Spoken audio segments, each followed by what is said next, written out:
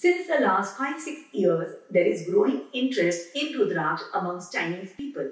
They flock to Nepal and Indonesia and go into the interiors hunting for large beads that are uniform in size to make jewelry.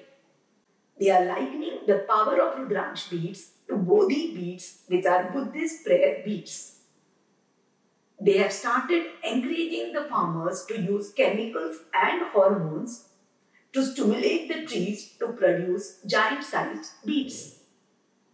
They are luring the farmers with higher purchase prices and are also making them clamp the fruits with gadgets while still on the tree to alter their shape to being flat on the mouth and the tail to suit their jewelry requirements. This is adversely affecting the flowering of the plants, growth of the trees, and the natural production of different mukis.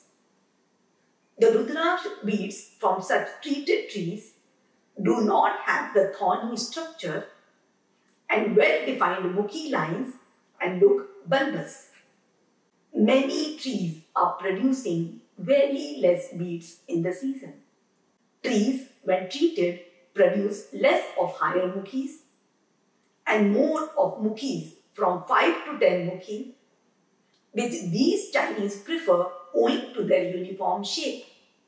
Being the largest buyer from India of Rudraksh beads from Nepal and Java, Rudra Center is actively educating the farmers to avoid using these chemicals and hormones which will harm the plants in the long run, and we are discouraging them by not buying these artificially enlarged bulbous Rudraksh beads.